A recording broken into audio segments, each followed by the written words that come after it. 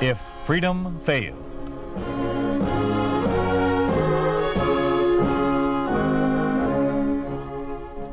We'd like to take you on a visit to a town that doesn't exist. A town we call Springfield, USA. We'd like to show you how things would be in any American town if communism took over.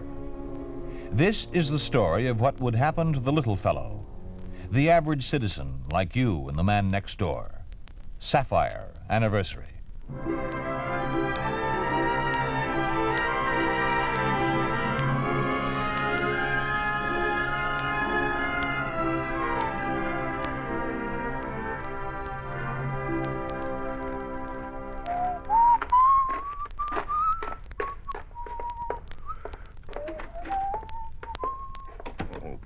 Kate.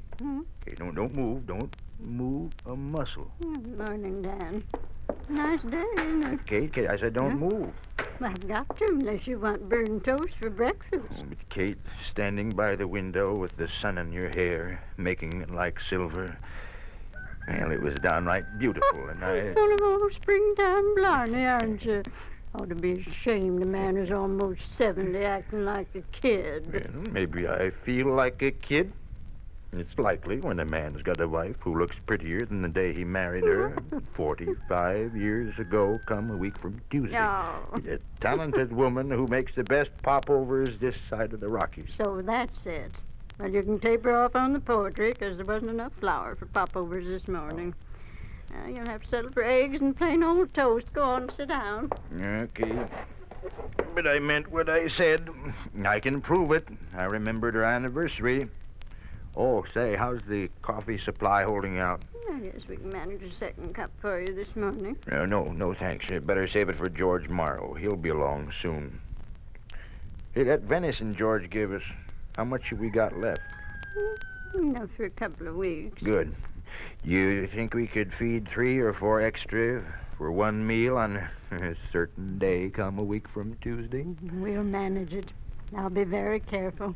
Even if we have to eat a little less afterwards. It'll be worth it. Yes. We'll write John. See if he can bring Viola and little Johnny for the day. You think we can feed George, too? I think so. That's good. Oh. Is that you, George? Nobody else. Well, come on in. Come in. Yeah. Looks like I might be in time for a cup of coffee, Yeah, huh? you are. See what you got in that sack. Flour. It's for you. Don't ask me where I got it. Oh, George, that's wonderful. I always thought Santa Claus was an old fellow with white whiskers, but you shaved this morning. George Murr, you can use that flour as much as we can. Yeah, but you can't make popovers with it. Turnabout's fair play. Give me half a dozen eggs every couple of weeks. Besides, we all got to stick together these days. If we don't, we're just as good as dead. George, what a way to talk. Well, what other way is there? Say, did you hear about Joel Hawkins? Well, I know he went to Springfield 3 weeks ago. Is he back? No, never will be. He died in Springfield. Auto accident, they say. But you know, I figured that he was murdered. Why, who'd murdered Joel? Everybody liked him. Oh, does a man walk off and leave the best 1,000 acres of farm in the state, stocked and equipped and unattended, all ready for the commies to move in and turn it into one of those what do you call them now? Oh, yes, state farms? Maybe it was an accident, George. Not when Conway takes it over the day before the I accident. don't want to talk about it. I won't believe it's as bad as George keeps saying. Oh, now, there's no need to get worked up, Kate. I was just passing on the news. With your own pessimistic slant. Everybody knows it's too bad the commies got control of the country. But so far, they haven't touched anyone but the big people like senators and governors and judges. Oh, they'll get around to everybody in due time. Well, you make it sound horrible, like they were out to kill everyone. Well, it is horrible, I know. Well, maybe. But what about John? He works for them in Springfield and manages to stay happy and raise his family. Family. Well, maybe that's the reason. Prince Blackie is waiting for his morning handout, Dan. There's no sugar there. You can get him a carrot, or you'll find turnips in the bin. There you are, Blackie, old boy. Chomp it down. Okay, now go on back to the field. I'll be out soon. Oh, I get it. You think it's time we got to work, huh? Now, don't overdo, will you, Dan? Blackie won't let me. I don't run this place. He does. Tells me when to go to work and when to kid. Well, be sure and turn on the radio, Kate. Catch the news for me. George Morrow, I could break your neck. I could almost tell you to get out and take your flour with you. What'd I do? What'd you do? Oh, nothing. Nothing at all. You just changed Dan from a happy, young-hearted man into a heavy-footed old man. Aged him 20 years in just about 2 minutes. But I don't get it. Dan's old enough to know the score. All his life he's kept up on things. Why, you ought to hear what I heard on the radio this morning. Maybe you can if we missed part of the 9 o'clock news, but turn it on anyhow. Yeah, Dan asked me to listen to it. Well, there ought to be enough news left to give you one if. The directive is to go into immediate effect, and all farmers are cautioned to familiarize themselves with the new regulations. Comrade Kalinsky said that the unfilled quotas for grain, dairy products, and meats were due to a holdover of wasteful and inefficient capitalistic methods of agriculture. Collectivism and state-operated farms will be increased rapidly, with a prime objective, the elimination of the shameful kulak class. Arthur Nesbitt speaking. This is the People's News Service. You see, that's only a sample. First part of it was all about another purge of reactionaries for the greater glory of the state. George, I don't care. Dan isn't going to be touched by it, and neither am I. Well, now, you can't isolate a man like Dan. It'd be like trying to keep Blackie in a 3x5 corral. Dan likes to know what's going on. There must be some way. There has to be. Kate, what are you trying to do there? Trying to wreck it? There. Looks fine, don't it? Looks the same as before. Except when you turn it on, nothing happens. Nothing.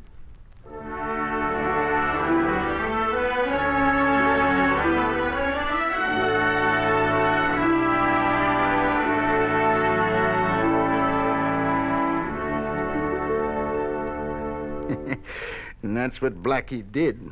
Kate, that horse is practically human. Next to you, he's the most important member of this household. He's a friend. He's as good a friend as George Morrow. Well, he's cheered you up. I'm thankful for that. Speaking of George, Dan, you mustn't take everything he says seriously. He always is looking on the dark side of everything. Well, let's forget it for now. Did you catch the news for me? I tried, but radio's gone dead. Dead? Well, let me have a look at it. Yeah.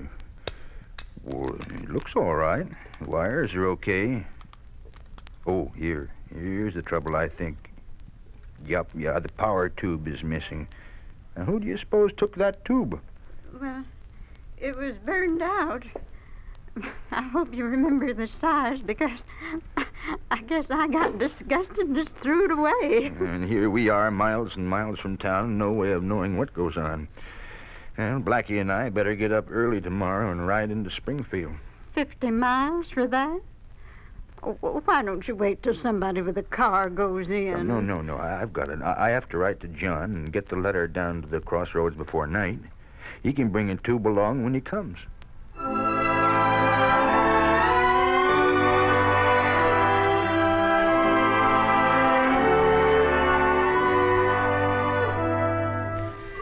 Dear John, I hope this finds you, Viola, and Johnny happy and in good health. You'll have to excuse me for not writing sooner, but since the state suspended our insurance payments, the past few months have been very rough. We've had a big readjustment to make, but I'm glad to say we've made it. I guess you'd call it a shaky sort of economy, since it depends on the strength and intelligence of an animal, but when you figure this animal is a certain horse named Blackie, then it doesn't seem so risky. It sounds a little frightening to me, John. It means they actually depend on that horse? Well, honey, there's no choice for Dad. He and Mom have to grow their own food, otherwise they wouldn't eat. Dad's not strong enough for heavy work like plowing and cultivating and hauling, but Blackie is, and that's the economy he's talking about. It still frightens me. Go on, read the rest of it. A week from Tuesday, your mother and I celebrate 45 years of marriage. Our Sapphire anniversary. While we don't expect you to bring us a pocket full of star sapphires, we would like you, Viola, and Johnny for the day. The country air will do you all good, and it'll mean everything to us to have the family gathered around the same table once more. When you come, please bring along a power tube for the old radio. We need it desperately because radio is our only contact with the outside world. Unless you count the news that filters fourth hand through George Morrow. Thank you, and don't disappoint us. Love, Dad. Well, Vi, this time we won't disappoint him. I worked right through the last 2 weekends, finishing those new traffic schedules, and the boss is pleased enough to let me have a free day. Well, it's sweet of Dan to ask, but Johnny and I can't go. Can't go? Why not? Because next Tuesday, Johnny's been invited to join the youth group. That great new organization that replaced the capitalistic Boy Scouts, with all the softness and decadence of scouting eliminated, of course. And Johnny had better be there on time, together with one of his parents. On time, so they can start taking all the humanity out of him. Yeah. You know, he's going to wonder about parents who are two-faced enough to give lip service to one thing and preach another. Oh, now, honey, look, there's nothing disgraceful or two-faced in teaching him enough deception to stay alive. We can give him ideals to keep silently in front of himself. So if the chance ever comes, he'll want to free himself. Oh, I guess so. I hope so. But in the meantime, instead of being out in the country with his grandfather, he'll be here with... Look, Vi, honey, if it'll help any, I'll write Dad and arrange a later date for us all. And I'll go with you to this youth group business. We'll get it over. No. I can manage it. I'm sorry I spilled over. Oh, why shouldn't you? Have to once in a while. John, I want you to go to Kate and Dan. It's their anniversary, and one of us really ought to be there. Yeah, but my place is here with you. Oh, yes, but they're getting older, and who knows, this may be your last chance to see them. Later, if we're lucky, all three of us can go and have a holiday in the country. Yeah, if we're lucky. You write Dan tonight. Tell him you'll be there. Yeah, I guess you're right. Well, that radio tube he wants, Vi, I'm a little worried about that. Remember the time we had getting a couple of tubes for our radio? You'd think they were solid gold. Well, at least give it a try. That is, if you won't get in trouble.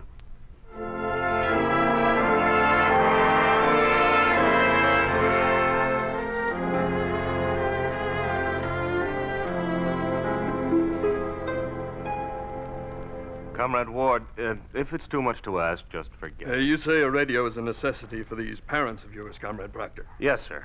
Yes, sir. You see, they live 50 miles from town, up near the foothills. They're old, got no car, of course. And the radio is their only means of knowing what goes on. And this particular radio uses a number 6X 5G power tube. What is your father's occupation, Comrade? Oh, I guess you'd say he was retired. He used to be a logger. Retired? I'm afraid that'll go against him on the application.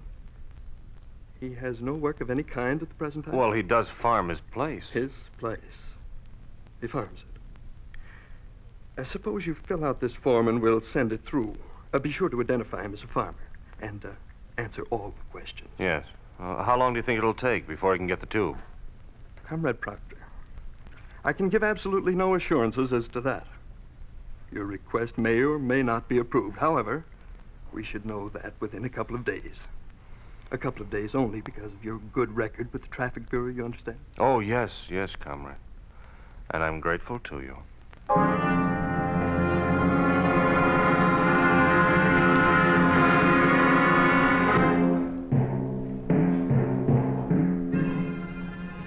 I've checked these applications, Harry, and they seem regular enough. We can send them on. How many times do I have to tell you not to call me Harry around the office?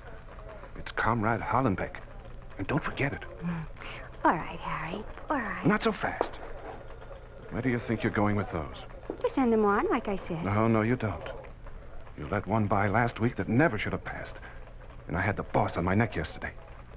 You just stand there while I take a look. Stand? Well, can I sit, comrade? Oh, the boss will be here any minute. You stand. And show the proper respectful attitude, too. This one's in order. Yes, and this. Say, what's this? What? Which one? This one, knothead. A farmer landowner? Oh, that. Well, what's wrong with it? The guy only wants a radio tube. Only a radio tube. You missed the point completely. He's a kulak. I've told you at least 100 times. Information given by kulaks goes on 496. And you send that on to Comrade Malenkov's office. And I'm supposed to guess these things? Oh, sometimes I marvel at your stupidity. Sometimes I wonder why I don't get rid of you. You want me to tell you, comrade? No, shut up. Listen, I don't propose to get in trouble on account of you. So you just watch your step, or your number 96 may end up on Malenkov's desk.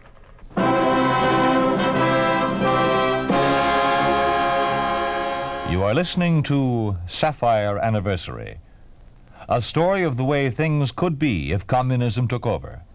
A picture of what life would be like under a communist regime in an ordinary American town.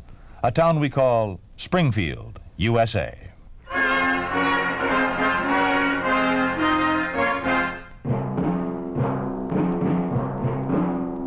What are these, Conrad? More 96s ready to be processed. Daddy Kulak property owners, huh? They'll be processed, all right.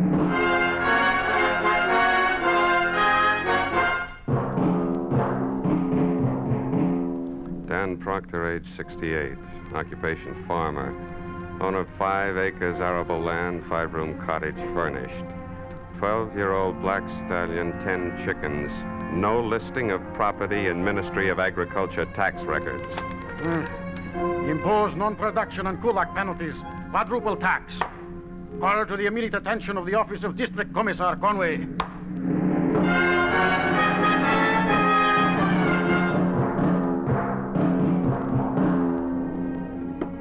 Oh, if there's John with me looking this way, answer it, Dan. Give me a second to powder my nose. Well, hello, folks. Oh, George. Say, something smells pretty fine in here. Put your powder puff away, Kate. It's only George. Oh, pardon me. Oh, it's George in a bottle of something. Hey, happy anniversary, Kate. Oh, You see, I was poking around the cupboard, you see, at my place, and I found this. You know, kind of thought it might, I thought it might write me a hug, eh, Kate? Champagne, not only a hug, but a kiss. Now, break it up. Now, break it up. Now, say, will you look at this wine? It's from France, yeah, right here, vintage 1935. Oh, George, my. you're a man of iron nerves. How did you manage to keep from touching it all these years? Oh, I'm as a weak-willed as the next fellow, you know. Just didn't know it was there, that's fellow. Yeah, George, what's new? You been to town lately? Oh, haven't been to the city. The farther I keep away and stay, the better I like it. You know, I was down to the Crossroads post office just yesterday, and the news is all very bad. Conway's turned into a 2-bit dictator in the best Joe If Stallion the tradition. news is bad, we don't want to hear it. Not today. Oh, yes, that's right. Say, is there anything I can do to help, Kate? Not a thing. The two of you go on into the living room. You keep an eye out for John. Let me know when you see him coming. All right, Kate. If you need anything, call me. Yeah.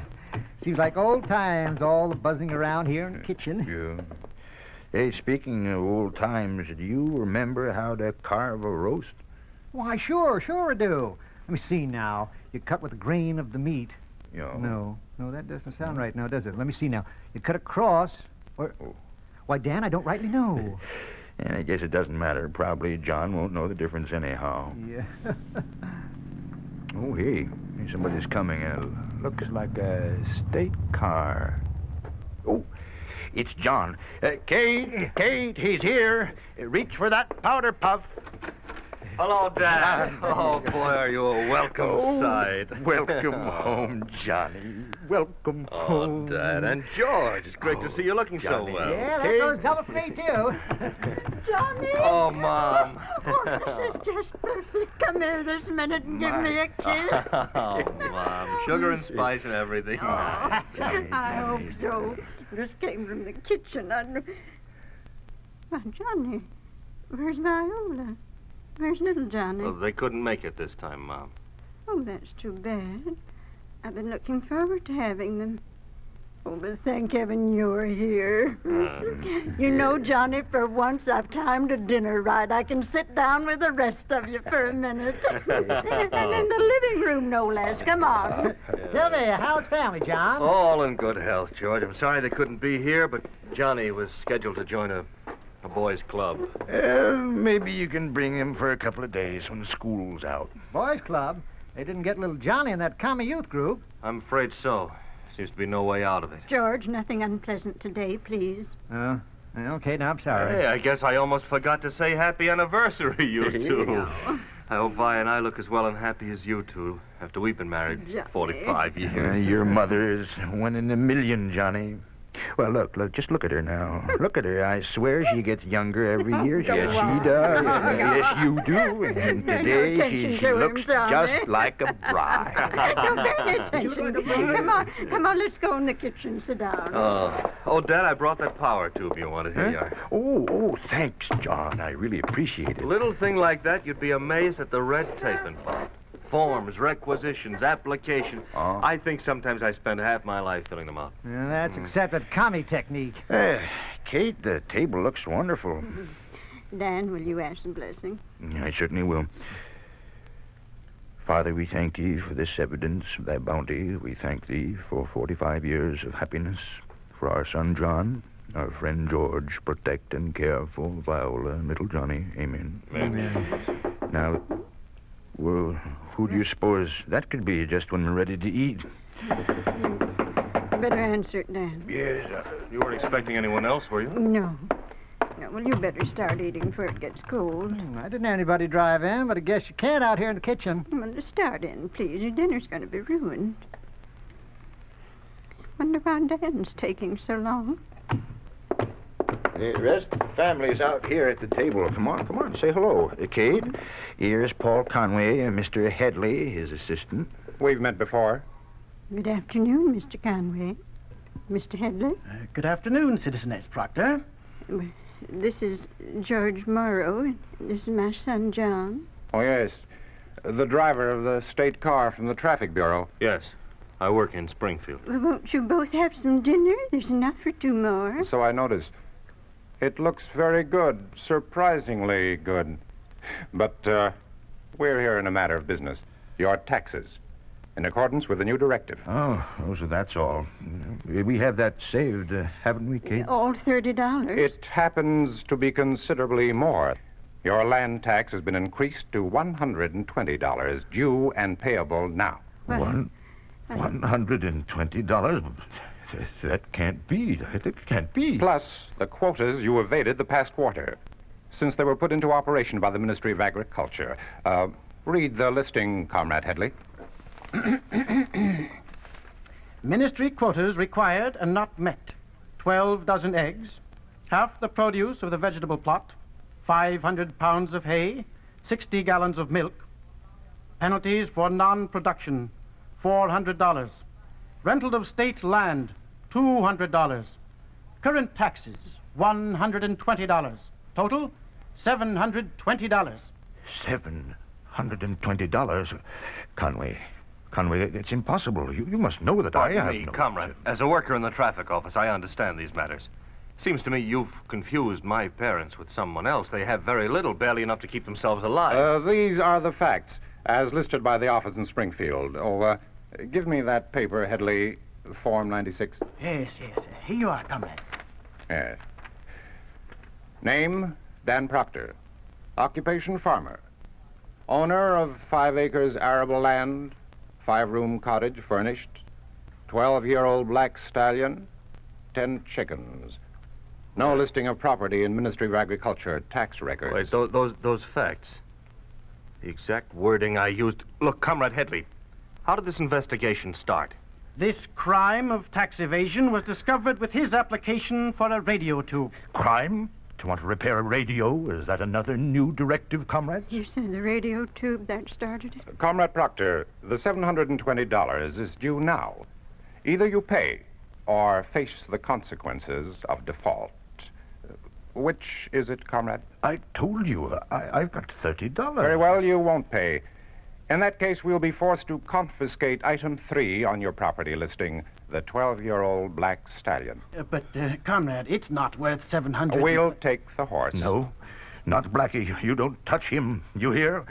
Without the horse, we're through. We can't till our land. There'll be nothing to eat, surely. You can see that. And besides, Blackie's like one of the family. I have no choice in the matter. I am a servant of the state. As such, I'm here to discharge a duty delegated to me by the state. But you don't have to condemn them to death. They can't get along without the horse. These people may be your parents, but from the viewpoint of the state, They are capitalist landowners of the kulak class. They have no legal standing. Conway, as a worker for the state, We're all workers for the state. Or should be. Headley, go get that horse. Oh, yes, comrade. No, you don't. You'll have to kill me first. Stand aside, Citizen Proctor. Get your paws off that. I warn you, Proctor, interfering with an official is a crime against the state. All right, I'm a criminal. Go ahead, Comrade Headley. Get the horse. The rest of you, you'll all be held as witnesses. Proctor assaulted an agent of the state. Comrade John Proctor, you will testify that the seizure of the horse is legal. Otherwise, your official career may be interrupted. Johnny, get some water, cold water. Yes, Mom. Dan, your head is cut. Here, I'll hold him. Yeah, little cold water. All right. There. Kate, where is he? Blackie, help me up.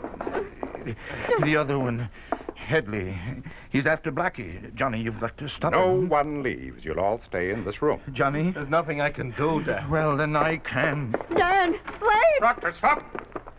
Stop where you are. I'll shoot the first one who steps off this porch. Conway, please, I want you to listen to me. Oh, there! Oh! Conway, put yourself in my place. Maybe then you'll see. Have you a pet, Mr. Conway, a dog or a cat you're fond of? Yes, a pet. You see, we love Blackie that way, only more so. He's part of us. He's part of the family. Dan, he's taking Blackie. Oh, please, Mr. Conway, please. Conway, you can't. Stay where you are, Proctor. No. Look at it this way, Conway. I'm not strong. I can't make a living without that horse. Conway, even you communists use the term comrade. As a comrade, you can't deprive me of my life. Conway, we're two human beings. We can live together as brothers. We each have our rights. There is only one human right. The privilege of serving the state. Thanks to you, comrade. We won't be serving for long.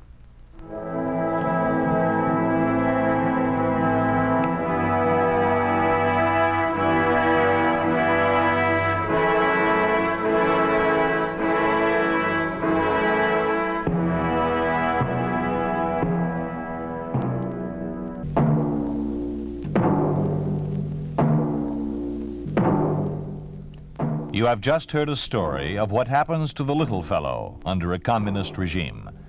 You have just heard what would happen to any American family if communism took over. You think this could not happen? It did happen in the town of Salsk in Russia. It did happen to the family of a farmer named Vasya Golovachy. Because of non-payment of taxes, the communists took from the Golovachys the one thing that kept them alive, their cow, and thereby condemned them to death.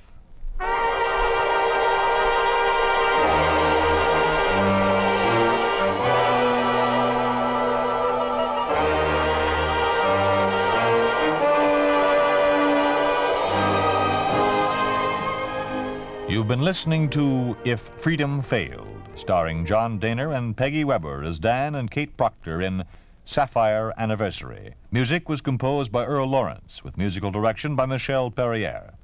Sapphire Anniversary was written for If Freedom Failed by William Tunberg, produced and directed by Robert M. Young. Sergeant Lloyd Iyer speaking. This program has come to you through the worldwide facilities of the United States Armed Forces Radio and Television Service.